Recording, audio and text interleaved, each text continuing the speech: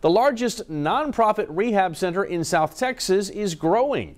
Today, Charlie's Place announcing their official partnership with Cenikor, which is a nonprofit company out of Houston. They have rehabilitation facilities all across the state. One of the advantages to this partnership is that those who might normally end up on a waiting list for treatment can now get that treatment faster. If we don't have a space, we may be able to transport someone to another facility and be able to have them enter treatment more quickly. Also, any money raised for Charlie's Place locally will stay local.